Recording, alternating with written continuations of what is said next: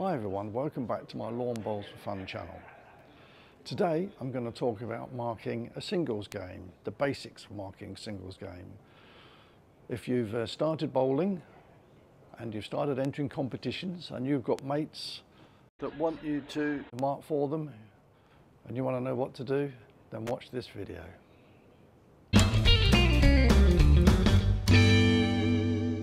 Okay, so you've been asked to mark in a singles game and you've never done it before.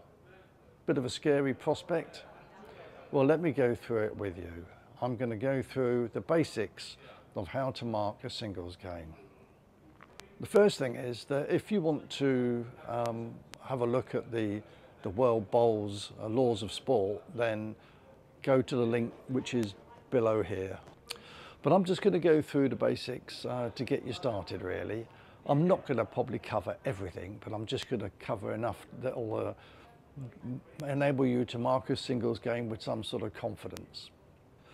The first thing is that when you first start bowling, when you first start entering competitions, you'll realise that in a pairs and a triples and a rinks, because there's people each end of the green, you don't need a marker.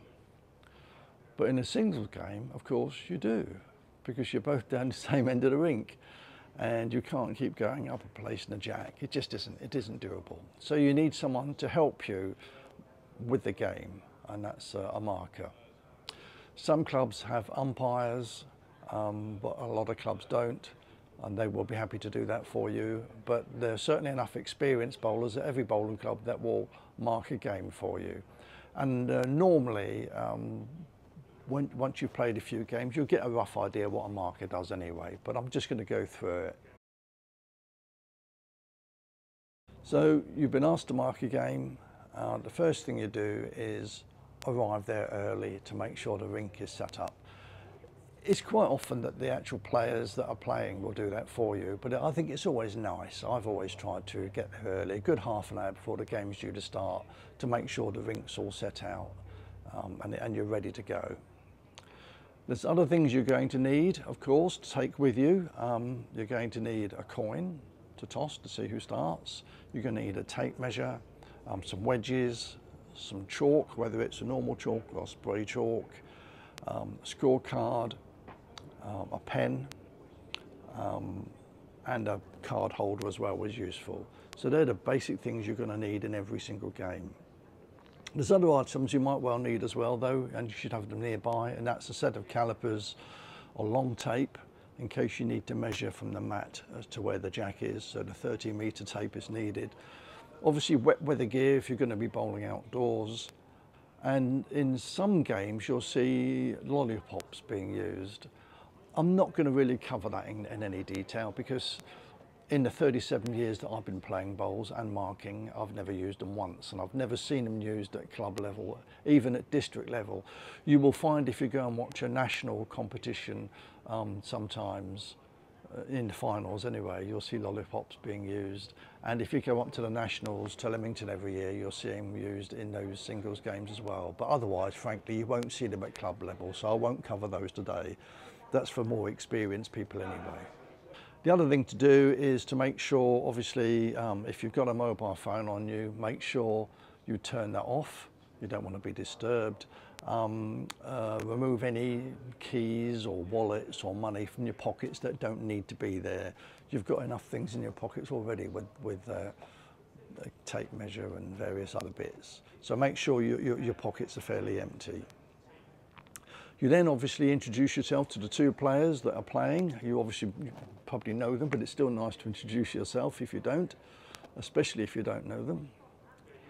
And tell the players that you will mark touches when they come to rest. It's easier if you do that rather than, I know some players like to sort of, if the other players on the mat ready to bowl, I like to hold back, but it's if you tell them you're going to mark the touches as soon as they come to rest, then at least they know what you're doing. Also tell them that you will remove any dead bowls from the ditch before the next person bowls.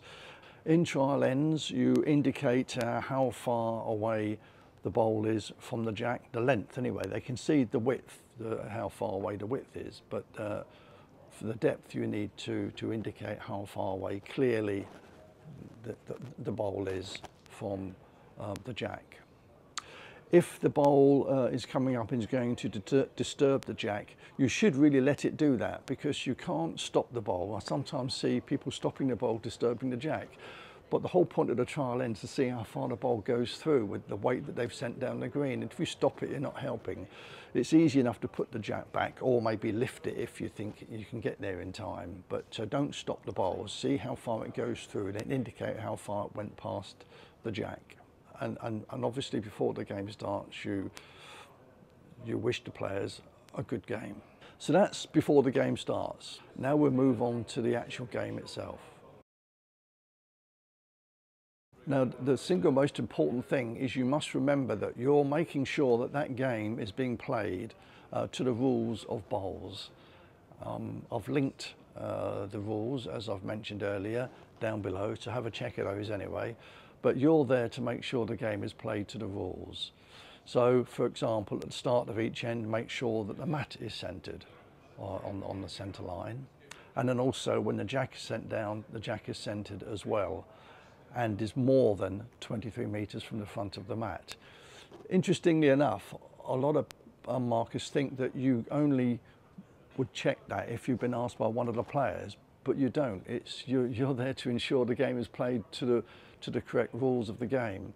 So if you don't think the jack is up and the opposition player hasn't queried it, you can still have it measured. And it's up to you to make sure that the game is played to the laws of the game. So don't worry about that. You don't have to be asked. You usually are, but if you're not, then you can question it yourself and have it measured with the 30-metre tape.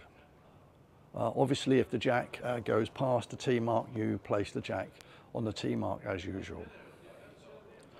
Now, when you're asked to give information from the other player down the other end, which the whole point of you being there, is be as helpful as you can. Give the player that's asked a question information that you think would find useful. So if he says, for example, am I down?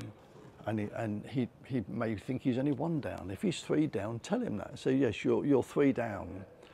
It used to be many years ago, you could only answer directly the question being asked. Am I down? Yes or no. But now, if you think there's information there that he should know, you are allowed to tell him. If either player asks who's got shot, have a good look before you make your decision.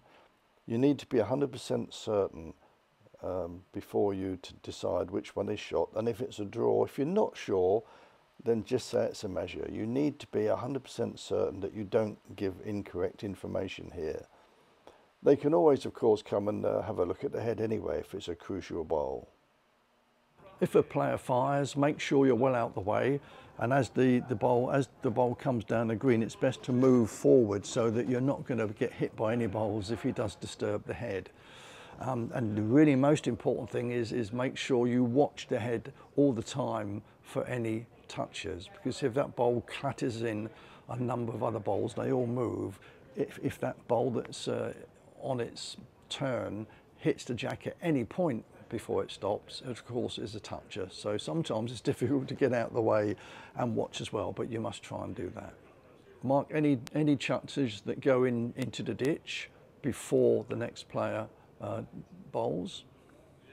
Remove any dead bowls as well from the ditch, and also put out any markers in the ditch to indicate where bowls or the jack is, so the players know what the situation is.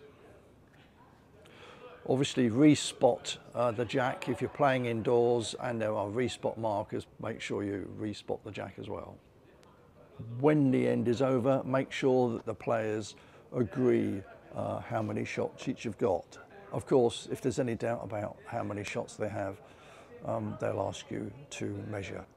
To save time, you can indicate the number of shots if it's pretty obvious and there's going to be no dispute about how many shots, rather than wait for them to say. I usually do wait, but just to speed things up a bit, if it's pretty clear that it's 3 shots and they're wandering down, just make sure they understand. Say yes, 3 shots. Ask the question if they haven't already told you that. But do wait for confirmation that they agree with what you've said. Try not, therefore, to delay the game in any way. Because although singles games can be quick if one person dominates and gets ahead quickly, but sometimes they can be a very long game as well. If only one Scot being short each end to different players, it can go on a long time, so try not to delay the game in any way.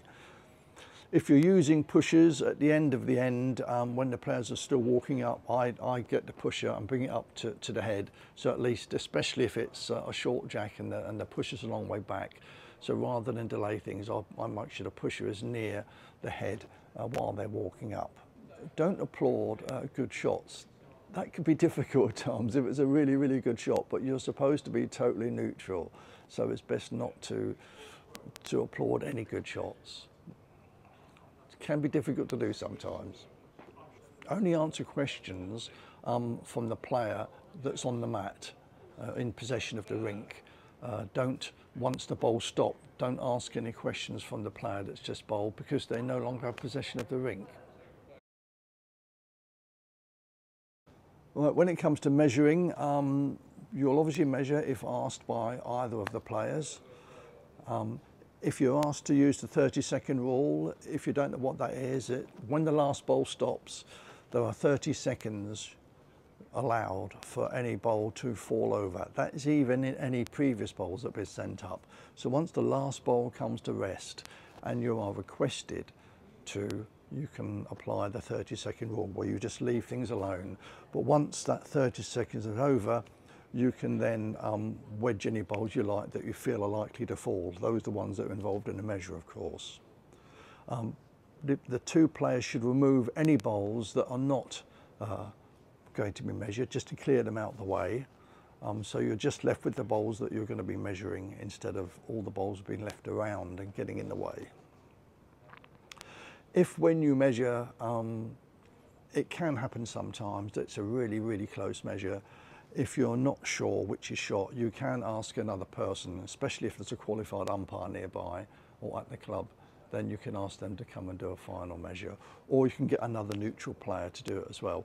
It happened to me a little while ago. I was playing in a game and it was a really, really tight measure, and the marker couldn't determine which was shot. It was a really important shot as well, so we got another person to come along, and once they've measured it, then we take whatever that decision is. So after the game, obviously congratulate the winner and commiserate with the loser. You complete the card and get both players to sign. It's also a good habit to get into is at the end of the game is to add the time.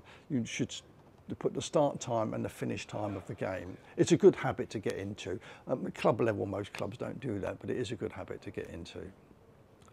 So there we are. That's the very basics of how to mark a game. Do you know, marking a game is really good fun. Once you know what you're doing, it can be very, very enjoyable. In a normal season, I get asked to mark about half a dozen games at least. A good tip is always to go and watch a few games of singles, not just to watch two players, but watch the marker as well. If it's an experienced marker, especially if you've got a qualified umpire, you just watch what they're doing. And if you follow what they're doing, you can't go wrong. So there we go. Fairly straightforward, nothing to it really.